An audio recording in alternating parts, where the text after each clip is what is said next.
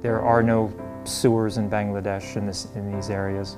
There are no toilets. There's no running water in most of these villages.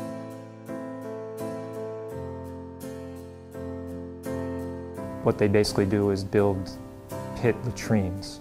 They dig a pit maybe 6 to 8 feet deep, line it with concrete rings, put a concrete slab over the top. And this is an issue because flying insects, if there's no barrier, can get down into the pit, contact the feces and the bacteria and the pathogens that it contains, and transmit disease.